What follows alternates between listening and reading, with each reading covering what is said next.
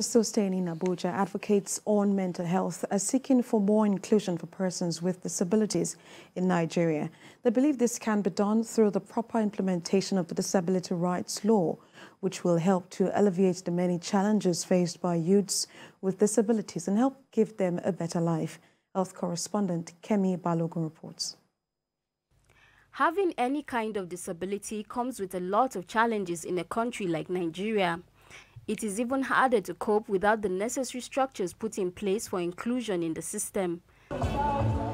This mental health advocacy walk through the streets of the capital city is to simply put mental health issues on the front burner of government and individual discussions.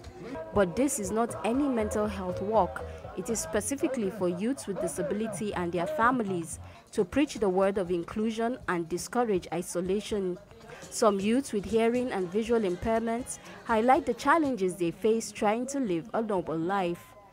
If you want to enter a public transport, you will not know which bus is going to where. Sometimes, if they are going to Berger and a car going to Berger is there, but because I can't read lips, I cannot hear, so I might enter the wrong transport fare. So communication barrier is often our issue. Things like trying to negotiate with people and making friends is one of the big challenges I'm facing currently. There are problems with facing teachers because some teachers might not go deep to your own understanding. Description is one of the problems we are having, where you don't have a teacher that will be able to describe things for you and put you through. Organizers also explain to us why raising this awareness is important.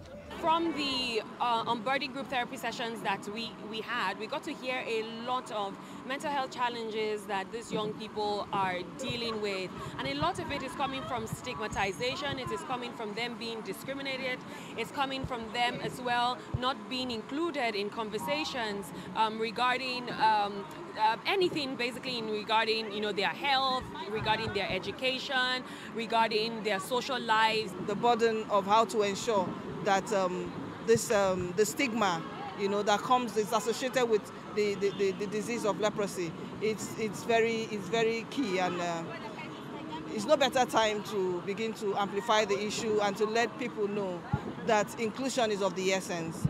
They believe that an effective implementation of the disability rights law signed in 2019 will help to make this inclusion a reality.